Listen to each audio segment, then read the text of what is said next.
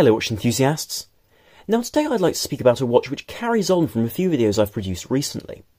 Because recently I've spoken about quite a lot of dive watches, both in slightly less affordable realms and in some more affordable realms. And today I'd like to speak about something which really does present an incredible option as a very affordable dive watch. And this is the rather impressive Zelos Swordfish. And it's a watch which has been released and spoken about quite extensively throughout YouTube.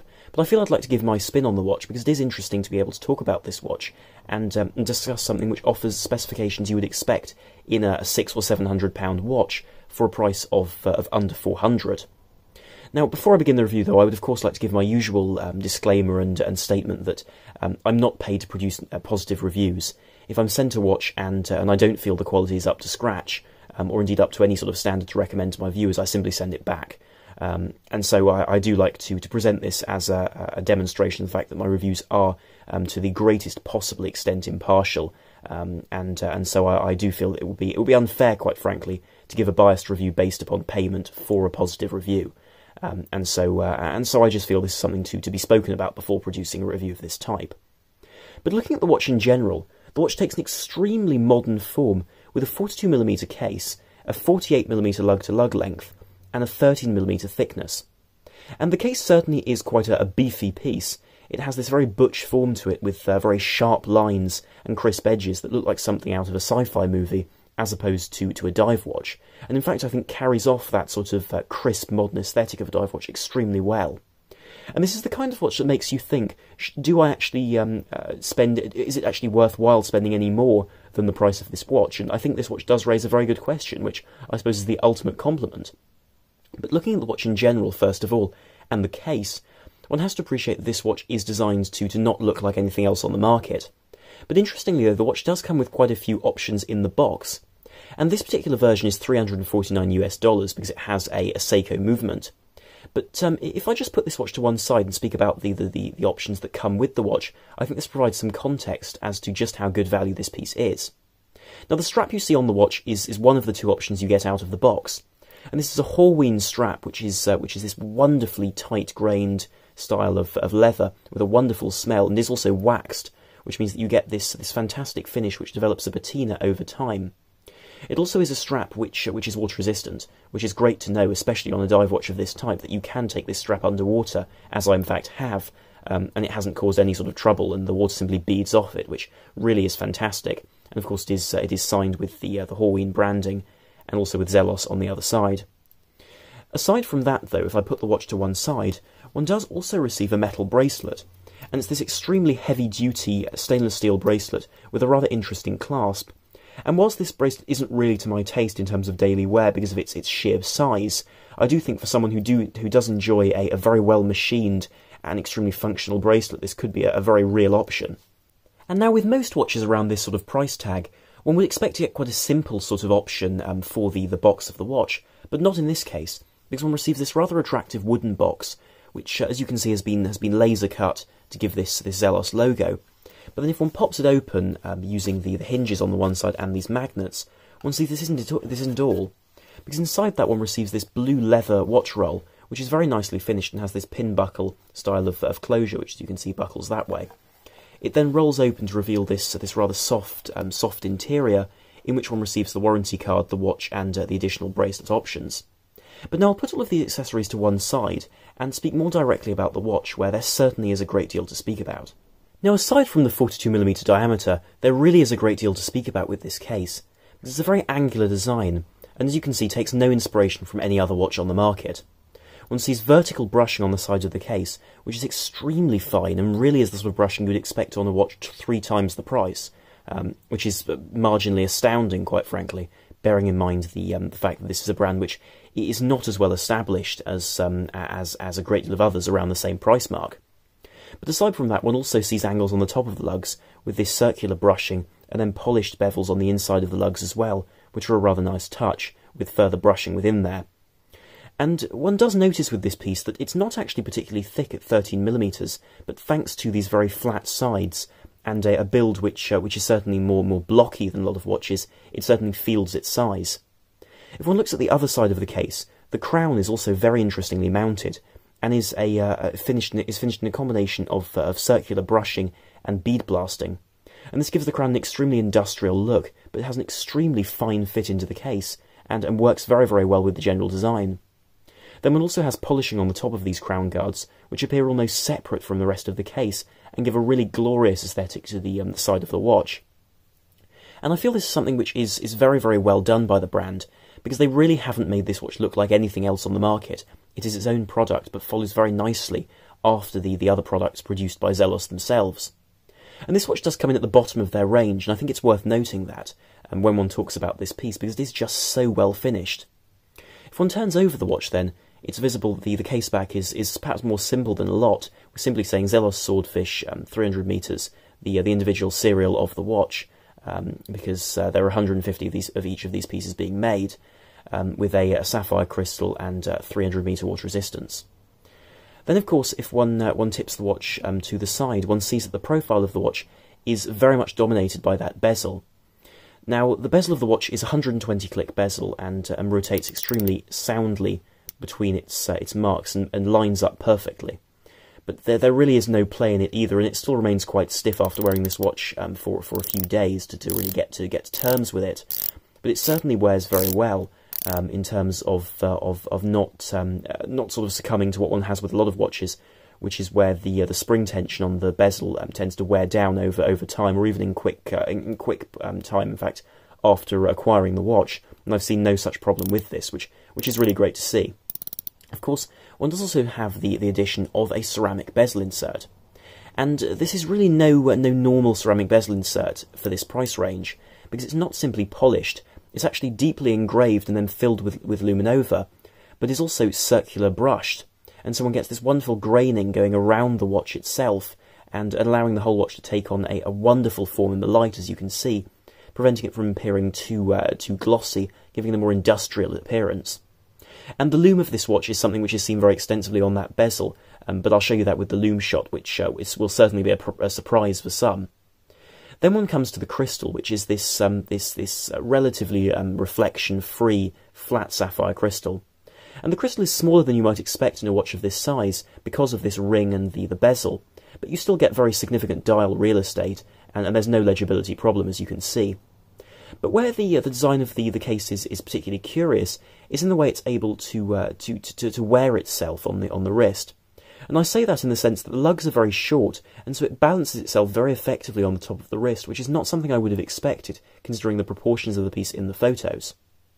Now, as I turn to speak about the dial, I feel I should point out this is the cobalt blue version, and as such features a slightly different layout and set of features to the other versions in different colours. First of all, this version is of course blue and has this matted sunburst effect to the dial, which is extremely effective in terms of being a very bright colour when hit by light, but also a very subdued one when outside the realms of direct sunshine. And so one gets this fantastic three-dimensional nature to that surface of the dial, without even counting the fact this is a sandwich dial. And the fact this is a sandwich dial helps it in the sense that it allows the surface of the dial to sit higher than the lume plots, which sit beneath the dial. And this gives a great deal of a three-dimensional sort of nature to the dial. But there is more lume on the dial as well, around that second track which runs the edge of the dial. And the function of that is just to highlight it in the dark, but also allows it to be separate from that blue centre of the dial, and thus makes it more legible in the day and the night. But it's the details with this dial that are really fantastic.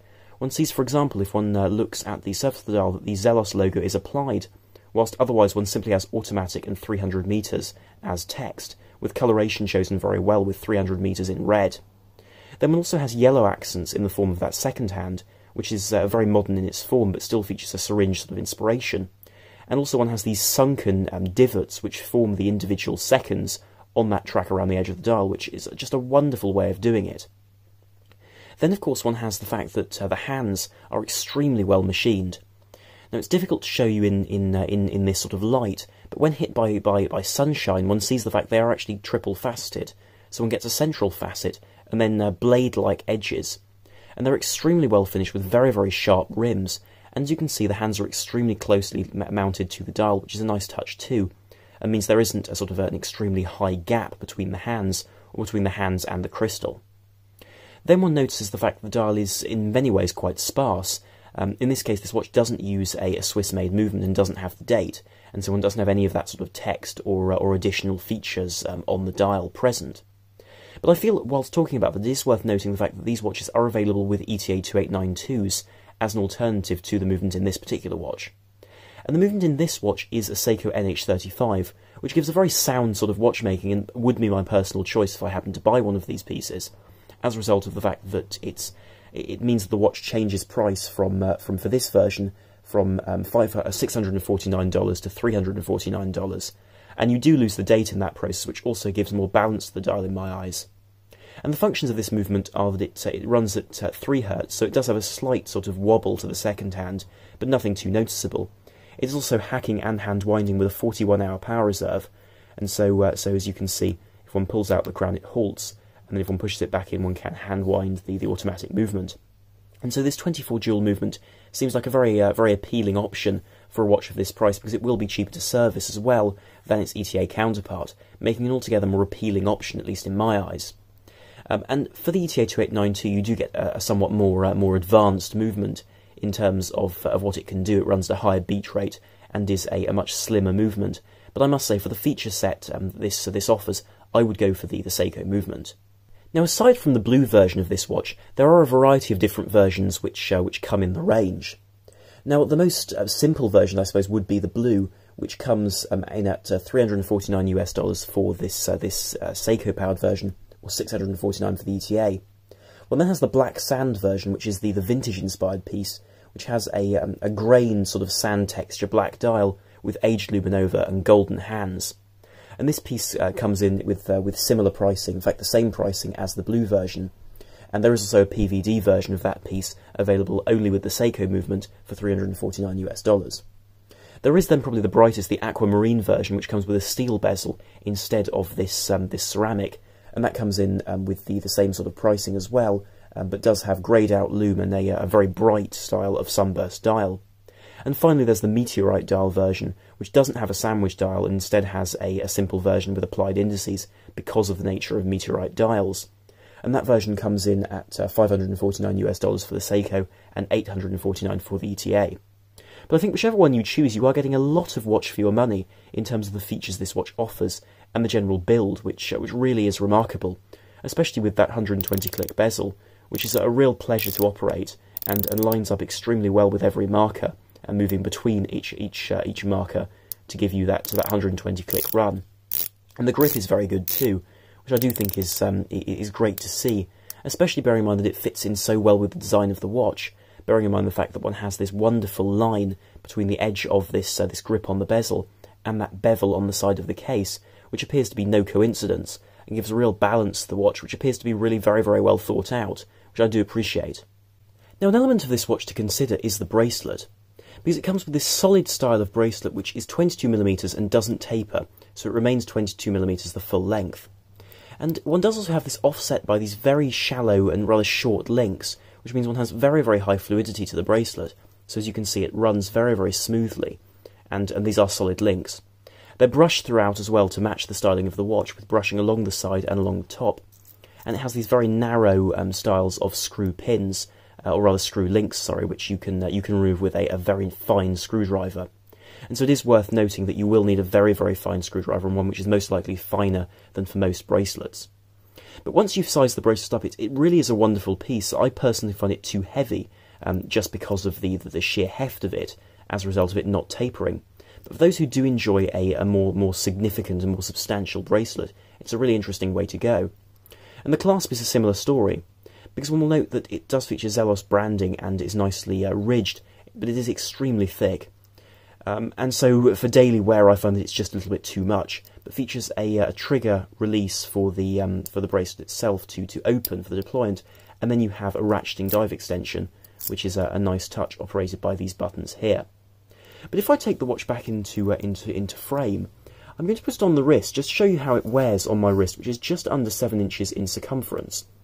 And bearing in mind the fact this watch has a 48mm lug-to-lug length, it's a piece which is by no means very long, and thus, as you can see, fits very nicely on the wrist.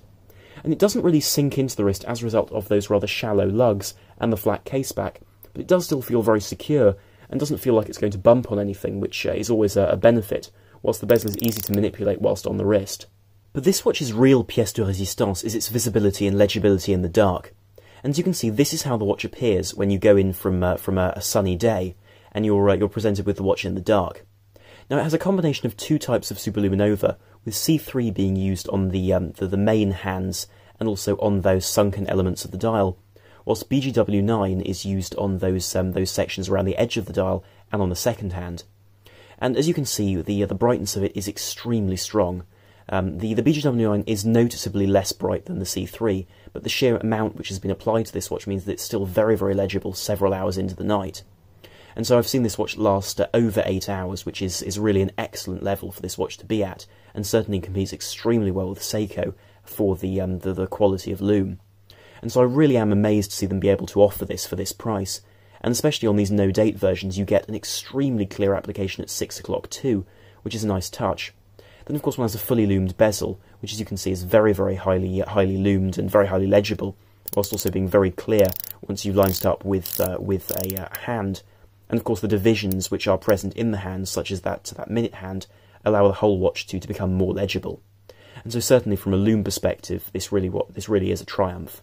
And so really in conclusion, I think all I can say about this watch is that it offers incredible value, and that I really agree with what everyone else has said about this watch, that it is just an incredible package as a whole.